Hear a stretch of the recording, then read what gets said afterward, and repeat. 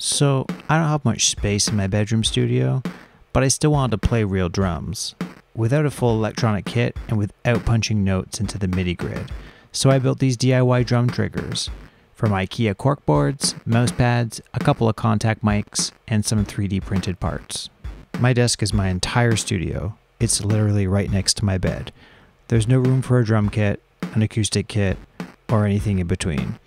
I wanted something I could build once then tuck away, but still capture the dynamics and real-time groove of playing a real kit. For the kick drum, I didn't DIY it. I just used a Yamaha KU100. I bought it online and it's super compact, and honestly, it saved me a ton of hassle. I'm using the Roland TM2 drum brain, which accepts triggers like these and even splits one input into two pads. Here's how I made a couple drum pads out of IKEA parts that it actually responds to how hard I hit it. The drum pads themselves are pretty simple.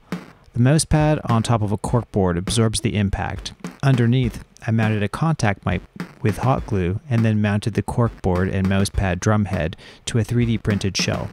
The 3D printed shell houses a 1/4-inch patch cord input that the contact mic hooks up to.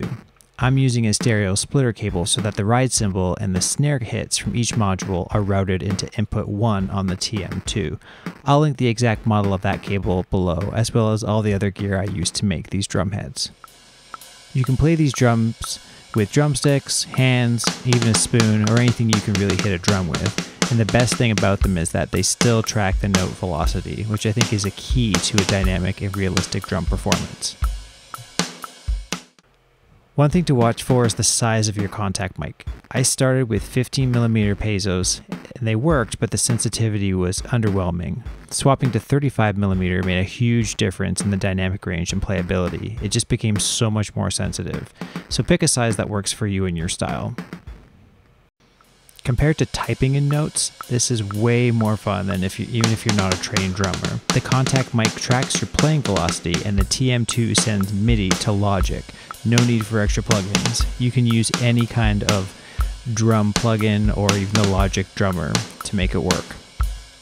Here's what the pads sound like, and now here's what it's like using the QWERTY keyboard.